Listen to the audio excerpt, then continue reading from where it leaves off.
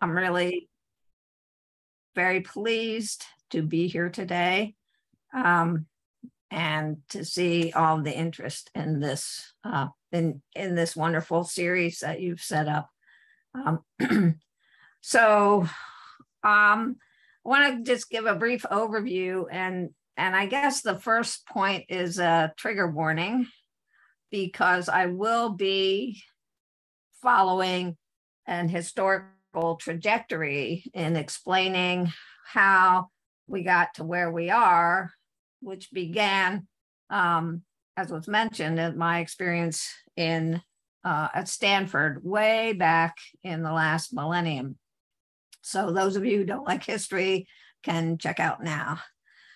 So we go through the development of measuring sleepiness and the start of the adolescent sleep story at the Stanford Sleep Camp. Then I'll continue into puberty and its association with daytime sleepiness, morningness, eveningness, a little bit about circadian physiology and adolescence, sleep-wake homeostasis, and then an overview of perfect storm models. So let's start the history lesson. So I was in the laboratory of Dr. William C. Dement, a late lamented mentor and just an amazing figure in our field. And he really was the individual who spurred us to really start thinking about and making progress in measuring sleepiness.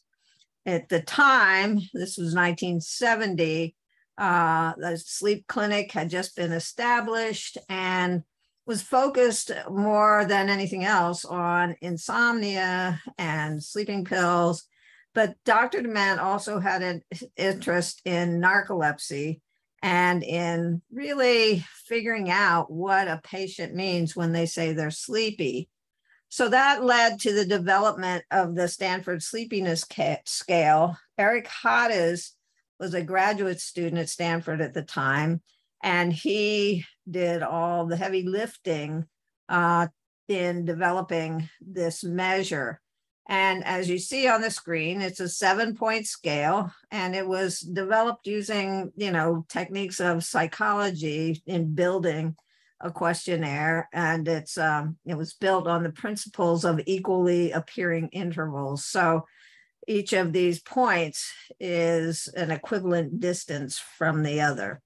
So this was, one of the most early developments, and Dr. Hades did reliability and validity testing of this measure. Excuse me. There we go. So, but it wasn't as successful as we had hoped. And although it was administered to our sleepy patients, there were concerns that evolved over time. First was at Stanford, there were a lot of individual patients for whom English was a second language. And so the idiomatic terms on the SSS were a challenge for some of them. And although the scale since was translated into other languages, at the time it was really an English language form, and it's hard to translate the methodology that developed it just by translating the words that make up the items. So it's an interesting conundrum. I don't know, to me, it's of historical interest. Then it became evident that it was important to capture REM sleep in measuring sleepiness, particularly in narcolepsy, and that although Bedrich Roth in Czechoslovakia had a methodology for evaluating his patients, he used a single lengthy nap during the day, which gave a false negative rate that was pretty high, at causing patients to have to return a second day. And the reason REM sleep was so important really stemmed from this event, this symposium that was held in 1975 in France, that was the first international symposium on narcolepsy. And in the whole group, they came to this consensus definition of narcolepsy, which before this point was a word that meant excessive sleepiness and sleep attacks. So the consensus, as you see, defines narcolepsy as a syndrome of unknown origin that is characterized by abnormal sleep tendencies, including excessive daytime sleepiness, often disturbed nocturnal sleep, and pathological manifestations of REM sleep, including sleep onset REM periods. And, as you all know, the dissociation of REM sleep inhibitory processes. So this really led everyone to think, well, we have to find a way to measure these phenomena in the patients as they're coming through, to just tell the story or do the work to find out what's going on. And I'm struggling to advance the slides. There we go. So around the same time, Dr. DeMent was interested in looking at sleep on a 90-minute day. He was specifically interested in REM sleep and how and whether it would occur. So we had participants, these were healthy young adults in general, who would come into the lab for a time, as you can see on the right side here. This was, a lot of days and nights, especially if you add up all the 90-minute days, of which there were 16 every 24 hours. So we made a lot of interesting findings from this that led to us to the MSLT. So what you see here is the sleep latencies on the 90-minute day protocol. So here you have all of the 90-minute nights, how long it took to fall asleep. And you can see there is a pattern.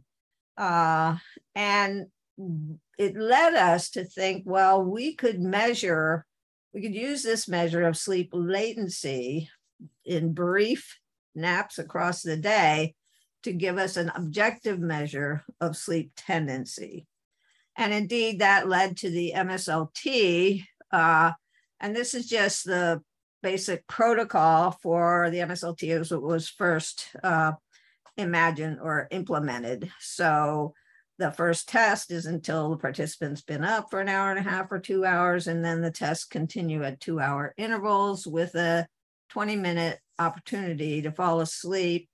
And as you can see, their other components were important, including having the participant in a dark room, lying in a comfortable bed with the instructions to please close your eyes, lie quietly, and try to fall asleep. So the first guidelines for MSLT weren't published until 1986, but we were working on this protocol starting in 1976. And one of the first things was to decide, well, how do you define sleep onset? Because there's a lot of things that go on when you're monitoring participants as they are in this comfortable sleep onset or try to fall asleep environment. And so we looked at a number of things. Well, are slow rolling eye movements the place we want to start, or a mini microsleep, or 15 seconds of microsleep, or a full epoch scored as microsleep, or wait until you see a spindle or K complex. So there were a lot of individual differences, and we decided to do the first 30-second epoch that was scorable as stage 1 sleep, and not wait for this, and not start here, because some participants would have slow rolling eye movements for minutes before actually showing a transition to the EEG stage 1. So, I mean, this was how these parameters were set and defined. So that's our basic measure for sleepiness that we then started using at the Stanford Sleep Camp, where we were studying adolescent sleep, and particularly sleep need and the manifestations of sleepiness in the daytime. So our principal hypothesis was that across adolescent development, we would expect to see no change in daytime sleepiness measured with this MSLT, assuming nocturnal sleep time was held constant. So the opportunity held constant, though at that point we expected that the sleep duration would fall as the kids aged. This was a longitudinal study, so we really could talk about development in this context rather than, as more recently, we and others have done cross-sectional assessments at different ages. So this was how we ran the protocol. So the kids were asked to sleep at home from 10 p.m. to 8 a.m. for a week before coming into the lab for 3 consecutive nights. And on the days, we would measure sleep latency using the MSLT at 2-hour intervals. And then the kids would go home. Although some of the subsequent studies we did, for those of you interested in this, the kids would stay a few more days being sleep deprived or sleep restricted or sleep extended. So we played around with this quite a bit. But our basic protocol you see right here. And so the question was, as the kids came back summer after summer, the amount of sleep they had on each of these overnights would be less than before, because the common wisdom at that time was, as you pass through adolescent development, you need less sleep. So one of my principal mentors was Tom Anders, this is him at sleep camp with his son at the time. He now has grandchildren older than this. But the question that has been raised was, why did you give them 10 hours each night? And we thought, based on some questionnaire data, that 10 hours a night would be plenty of sleep for this age range. So the kids, when they started, were 10, 11, or 12 years old. So, and that seemed to be plenty for the younger kids who didn't then have a weekend increase in sleep. So what did we find? Well, my initial analyses showed that the kids on average were sleeping a little bit more than 9 hours a night on the third night. So, and this was over all 3 years. Then we reanalyzed after we had kids in for 6 years and showed about the same amount of sleep in the kids who were 6 years older than they were when they started, with girls 10 or 1 sleeping a little less than girls at 10 or 3. So I'll talk about Tanner in a minute, but this is a rating of pubertal stage. So there was no evidence that as the kids got older, they were sleeping less across the years or across changes in puberty. There was some evidence of a longer sleep latency in the post-pubertal kids, when the kids were post-pubertal, and some evidence that they were less often waking spontaneously at the end of the night. So our conclusion was that sleep need in this age was about 9 hours. Which is a lot. It's hard to convince kids in their adolescence that they need that much sleep. But then we subsequently did a study we called the long night study, just to see how much kids really would sleep. So this study, we had 12 to 14-year-olds. They kept a 10-hour time in bed at home for a little more than a week, then in the lab one night for this same 10-hour time in bed, and then 3 consecutive long nights, 18 hours time in bed. Even with pre-treating with plenty of sleep, we thought, on the first night, the average amount of sleep was 739 minutes, which is a ton of sleep. Even on the second night, it was about 11 hours. And by night 3, it had come down to 10 hours. So then the question is, well, wait, is 10 hours the amount of sleep needed in adolescence?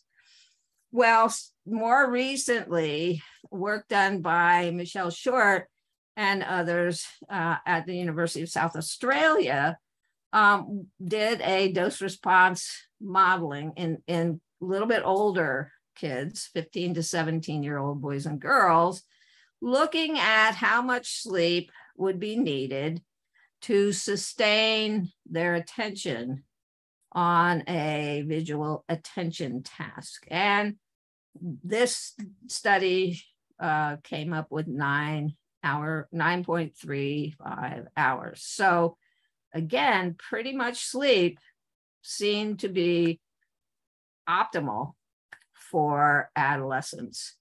But do we want to think of optimal when we talk about how much sleep kids need, or adequate? And should we include more than simply duration, but also what time they're sleeping and how fragmented the sleep is? So I think there's still work to be done on this question of sleep need of adolescents. But I think, in my mind at least, the initial forecast, I guess, that as kids pass through adolescence, they need less sleep, doesn't seem to be what we're seeing in data analyzed in several different ways. So let's bring puberty into the situation here. So Tanner staging was first proposed by a physician, a pediatrician whose surname is Tanner. And that was back again in the last millennium. At Sleep Camp, we had Dr. Iris Litt, who is the chair of adolescent medicine at Stanford, and a couple of her fellows did the ratings for us. In boys, the Tanner stage ratings are based on pubertal hair growth and genital development. In girls, pubertal hair growth and breast development. So I've already mentioned Tanner stage a little bit, but Tanner stage 1 is prepubertal, childlike, and there are 3 other stages before you get to Tanner stage 5, which is postpubertal, adult-like. So here are, this is taken from my dissertation with the help of one of my mentors, who was Helena Kramer. We were looking at the MSLT results using this kind of structure, which basically is saying how many of the participants survived to stay awake during the MSLT. And so you can see, and here you see the data arranged by time of day, 9:30, 11:30, and so forth.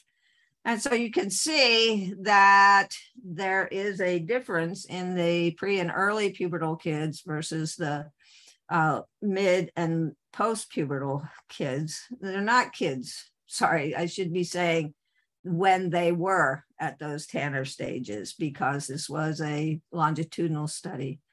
And where you see the biggest division here is in the middle of the afternoon, 13:30 and 15:30, where more than half of the kids had fallen asleep within the 20-minute limit. And then you can see in the later in the afternoon and evening, there is no real difference between the Tanner groups. So this is just redrawing the overall picture with time of day now here on the horizontal axis, showing the average, means, and standard errors across the day. So the kids, when they were Tanner stages 1 and 2, basically were alert all day long and rarely fell asleep within the 20-minute interval. And if they did, it was, over 15. And here was what really caught our eye, was this dip in the middle of the day in our mid to post-pubertal kids. So that that struck us as something notable, and we kind of waved our hands and decided, oh, well, when you pass into puberty, you need a nap in the middle of the day. Well, subsequently, we figured out that wasn't really what was going on. Now I'm going to take a little bit of a turn here to get to a first look at the circadian system. So puberty and morningness, eveningness. We had the opportunity to, this was a little later, as you can see, 91, to pair up with a magazine that was sent to kids in grades 4 through 6. And they wanted a story about sleep in this age range. And so we helped them write the story. And they said, we want the students to be able to do something in the magazine. So they helped us write a morningness, eveningness survey targeting this age range of early adolescence. And we asked them, could we please have a measure of puberty in the magazine too? And they said, no, we're not touching puberty in our magazine. So we derived a big project where we asked in the magazine, we asked teachers, would you please sign on to send materials to give materials to the children, send them to their parents, and for you yourself to do a brief survey on each of the kids. That ended up being a pretty big deal, but we had a number of teachers around the country who did sign on. So before we get there, here's some samples of the items that are on our Super Science morningness, eveningness scale for, again, these are kids maybe 10 to 13 or 14 years of age. So this is just an example of turning around our usual morningness, eveningness scales into a scale that would be meaningful to kids of this age. So anyway, there are 10 items, and here's the citation if you're interested in seeing the full scale. So here's the puberty rating scale. So we figured we couldn't use the scale that was around at the time that had either photographs or drawings of kids at these different Tanner stages. So we borrowed a scale that, and modified a little bit of scale that had been divided that was based on words. And so these are the items that are on that scale, and you get a score that then reflects the kid's pubertal status. Now, just so you know, we more recently, with the help of Elise Verhoff, did a retest of this puberty rating scale against our ratings in lab of the kids doing themselves, of the parents evaluating them, and also not shown here with Tanner staging done by a medical professional. So it turns out this is a pretty good scale, although when you actually look at the numbers, it's probably better to divide it into 2 points rather than 5 points. So it sort of falls apart a little bit when you try to go to individual puberty stages. So back to the survey, each dot on this map of the United States is 5 surveys. Sorry for the quality or the lack of quality of this, but somehow I didn't save a digital version. So this is hanging on the wall here in the lab. So went to a lot of places. 93 teachers distributed the forms, and all of these things ended up with us looking at 6th graders. We thought that would be a time where some kids are still prepubertal, some are into puberty and maybe already mature. So you can see the sample description here. And here's what we found with our kid focus, morningness, eveningness score, and the puberty categories in 6th grade girls. So you can see there was an association in the girls. The girls were further along, or rated themselves further along in puberty than boys, and that's certainly predictable. But in both cases, we see more owlish tendencies as the kids are more mature. So that's a finding. Around this time, there were folks in Brazil who were making similar conclusions from work in Brazilian children. So this wasn't just a unique finding. Okay,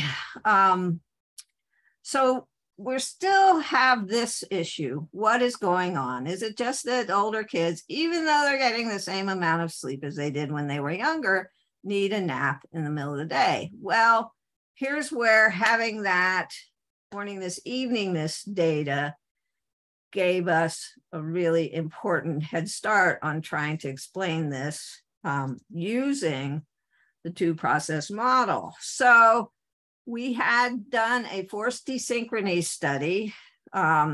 This is the protocol for that. So you can see the kids were on a fixed schedule for a little bit over a week. They did a constant routine and then entered into a 28-hour forced desynchrony protocol. These were kids. The youngest was 9 years old, and the oldest, I think, was 16 or 17 years old. This study, as you can see, I mean, they're in our lab the entire time from this X to this X. So it's a big commitment on the part of the kids and their parents. But man, was it a fun study to run. We do our FDs and kids family style, so they're not stuck away in a room all by themselves during the daytime, the gray zones here, which was in dim light. The kids were doing some testing, those are the white lines, including MSLTs, and then, coming together with one another in our playroom, which is also under dim light conditions. So here's what we found on our MSLTs. As some of you know, when you do forced desynchrony, you can really tease apart pretty effectively the effects of the clock and the effects of the homeostat.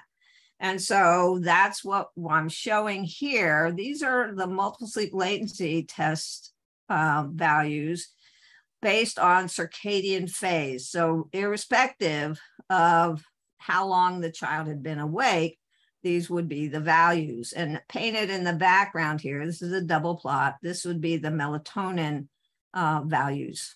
Okay, so you can see a very lovely circadian pattern, and this part being well known as clock-dependent alerting phase of our circadian timing.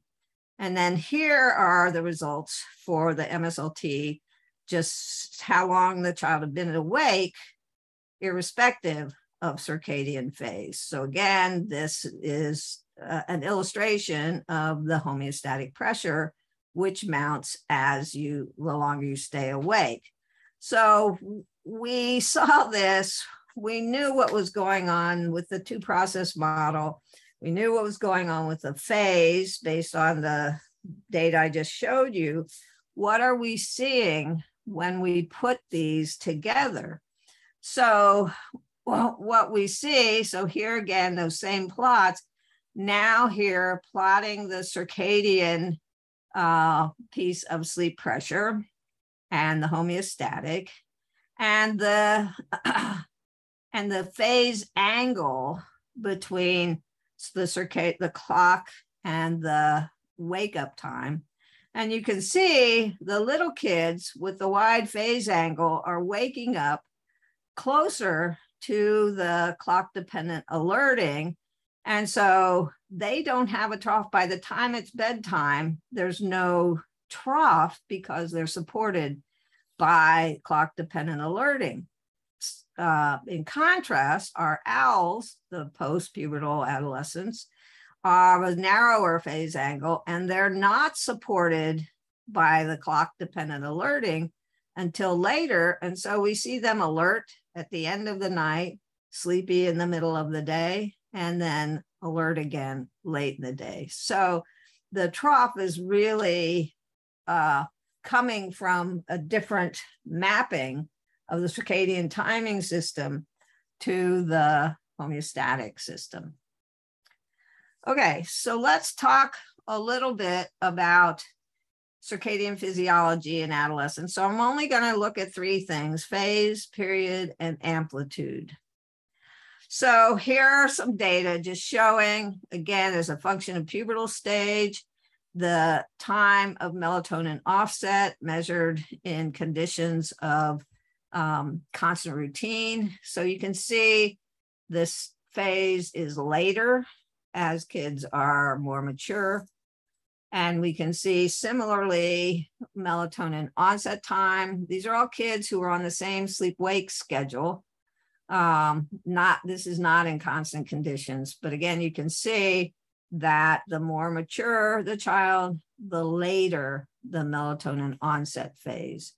So, you know, for us, this is a clear depiction. It's not just kids' phase preference, as we saw with the morningness, eveningness questionnaire. It's really associated with the melatonin signal for the underlying biology. So we also measured circadian period. So we're back to the same study of forced desynchrony in that early group. And these are just showing, this was our proof of concept. This is one child. This is melatonin onset phase. We're measuring from saliva, so we can only capture it when the child's awake. This is the temperature trough, core body temperature trough, which we measured during the constant routines. And this is cortisol peak flowing here. So we were pretty confident in our measurement of period, which we subsequently measure solely with the melatonin onset. And this was just our earliest study where we put our adolescent period lengths on a plot against the Harvard group's adults run in a very similar protocol, only I think with less sleep than we give the kids. So we subsequently have done an evaluation using a 4-hour forced desynchrony. And what we found was that, you know, here's age against circadian period. In the pre and early pubertal kids, there was a tendency to delay period as well, or to lengthen period, as well as but not as notable in the Tanner 3-5s. And then in the older cohort in this study, actually this was Dr. Crowley's group of adults, and you can see maybe a tendency for a decline in the period. Manuel, should I take questions now or keep going, Manuel? So we have a couple of questions that have come in, and maybe it's a good opportunity to ask these now. So I'll let me share my video quickly. So the first question comes from Sophia Axelrod, who wanted to know what the distribution of sleep parameters is in the kids at any point in time. How does sleep change on an individual basis? So are there kids that don't show changes while others do? And the same question for circadian rhythm development. Yeah, I mean, I think that's a great question, and that would be best answered in epidemiological studies where you have a lot of children. But one of the places on the circadian side, Till Roenberg has his measure of phase, which is the mid-sleep on free nights. And one of his early papers, which had the subtitle of a biological marker for the end of adolescence, you can see across the second decade that marker, that measure, getting later and later and later. And in that study, you can see, you know, the plots, is always a distribution, but on average, it gets later. Now, not everyone is going to display that. And some kids who are on the, left end of the curve may keep position, and so not phase delay quite as much as the kids in the middle or the right end. In terms of the sleep patterns, we do see sleep patterns. I mean, easily they're delaying in the majority of children as well as they go through adolescence. So it's not, can't say it's universal, but it certainly is prominent.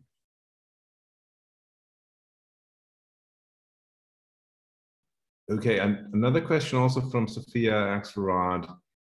Do you see seasonal differences and/or differences related to latitude or daily light exposure? Great question. And we did a little bit. So in that survey study, we had a fair amount of change in latitude as well as in longitude. And I don't think we did the best analysis of that we did see some differences with latitude. And again, there are others who've looked at certainly the circadian markers and sleep as a function of longitude and where you are in your time zone. And so, time zones breaks here. If you're here versus here, although you may only be, very short distance apart, because you're at a break in the time zone, it really can affect and impact well-being and, the schedules for sleeping. Again, I would direct you to Professor Roenberg's work, and that will lead you forward. Mm-hmm. And we got one question from Julia Hartman. She wanted to know whether the laboratory studies were done with a static light or if you had any dynamic changes in light. The lights were off, black, dark during sleep times, and dim. At that point, we were dim at 20 lux, measured at the eye level. Great. And then we just have one question in from Thomas Upton. He wants to know, I might have missed it, but in your slide, the linear fit of tenor stage versus melatonin onset and offset didn't look that strong. And he wants to know whether he's misinterpreted that. No, I mean, it's statistically significant and there are individual differences. And the challenge with both of those, although we're measuring it in the one in constant routine, the other, what we don't have a good handle on was their light exposure before they came into the lab. And so we know that prior light exposure can impact these things. So it's not perfect. Mm-hmm. Great question, though. Good. I don't see any other questions coming in. Okay. Do you want to continue? Yeah. And then for other questions, please put them in the Q&A, and then we can return to Q&A after Mary has finished. Great. Okay, so I said we'd talk about amplitude. So these are data that Dr. Crowley put together from our work. Basically, this is salivary melatonin levels measured during constant routine. And I think it doesn't take rocket scientists to tell that the pre and early pubertal kids have a higher amplitude of their melatonin secretion than the more mature kids. So that's the circadian story. What about the sleep-wake homeostasis? Well, I'll share a few images for you of what we've seen as we've been looking at our kids. So here again, this is a child who was Tanner stage 1, 12 plus years old. This is the same child about 2 years later when she was now mature in terms of her pubertal stage. And, you could just look at this and see, holy mackerel, the sleep phenomenology changes enormously over time. And most easily seen in the slow wave sleep, which I've circled here. So tons and tons when she was 12 and Tanner 1, pounds and pounds when she was Tanner 5. So far less slow wave sleep. And also, and this, Oscar Yaney was a postdoc with us at the time. And you can see that the slow wave activity on this scale is equally diminished over that 2-year period. And we see this, when we look at more kids in these analyses. So, but that's phenomenology to my mind, and probably related to cortical synaptic density or cortical thickness, and less so to the homeostatic process. So with Oscar Yaney and Peter Ackerman, they did the modeling to look at the homeostatic phenomena of slow wave activity. And so they modeled using data we had collected from kids before and after a full night of sleep deprivation. And what they found was that the decay time constant, which is a good marker of the recovery, really showed no change in our pre and early pubertal participants and our post-pubertal participants. But when they modeled the same data for the rise time constant, so how fast the homeostatic drive grows over time, you can see that there is a difference from the pre and early pubertal to post-pubertal kids. So about 9 hours to about 12 hours. So I interpret that as the process S building at a slower rate with each hour awake in the more mature kids than in the less mature kids. We had another way of looking at this change in sleep propensity, which is a little less sophisticated, but brings us back to the multiple sleep latency test. And here we're comparing pre-pubertal kids and post-pubertal kids over a day through the next night. So they were awake in between these sleep latency tests. And so here we're looking at how long they've been awake. And you can see not a lot of difference between the groups until we get out to having been awake for 14 or 16 hours, where you see the less mature kids showing much faster sleep onset than the more mature kids. And by the time you get out to 18 hours, everybody is really pretty much a basket case. Can I say that? Dr. Dement used to call this range shorter than 5 minutes as the twilight zone. So everyone's in the twilight zone out here during the night. So, the bottom line here is that there's a change in these two processes, circadian rhythms and homeostatic, across adolescent development in many children. So I'm not going to say every child, but these schematics kind of illustrate that. So you see here the phase delays in the older adolescents and sleep pressure. So phase is later, and the sleep pressure builds more slowly in the older adolescents. So both of those tendencies favor a delay in the timing of sleep across adolescence. Oh, okay. So my, little brain said there's lots going on there that makes it look like adolescents need less sleep, but maybe they don't really. And if we put all these things together, which I tried to do here, it tells the story, at least for me. So here's our pre-adolescence, and here's adolescent development. So our pre-adolescents are sleeping well, they go to bed at bedtime, they get up, as Dr. Dement would say, with a smile, and on their lips and a song in their hearts. But then adolescent development comes along with these biological changes that favor a delay in the timing of sleep. And a lot of the psychosocial pressures that are coming on board during adolescent development. So they want to set their own bedtime.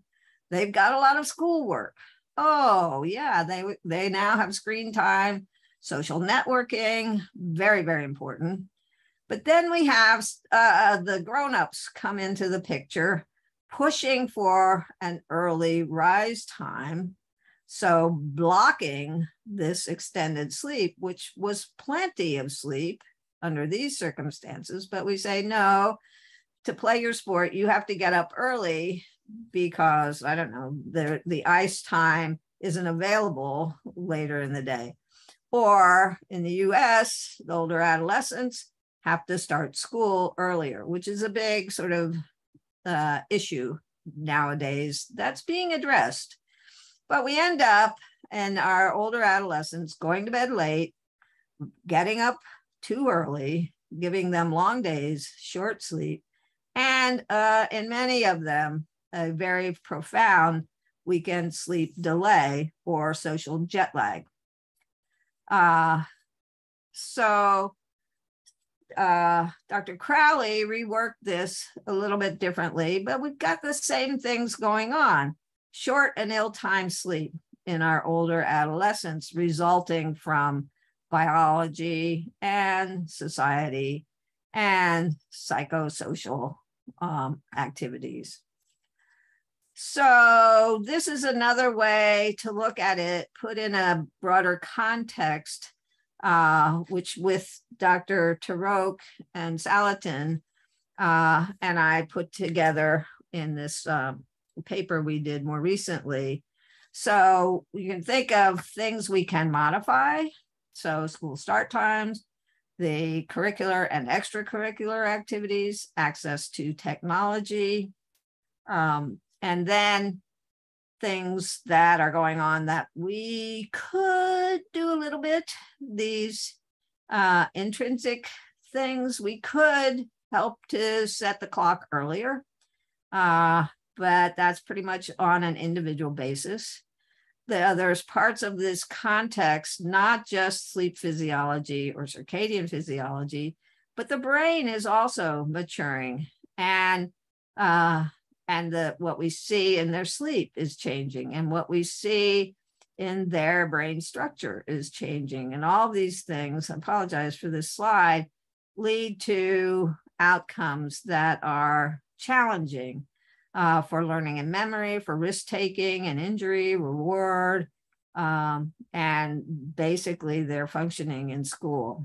So we see then other factors not up here, sleep disorders. Some kids have sleep disorders. Some have mental health challenges or behavioral health challenges. And we can't forget the social disparities that are impacting pretty much this entire context. So there's a lot going on. And, you know, for me, a big part of the heart of it is the change in the biology that's regulating the timing of sleep. So that was it.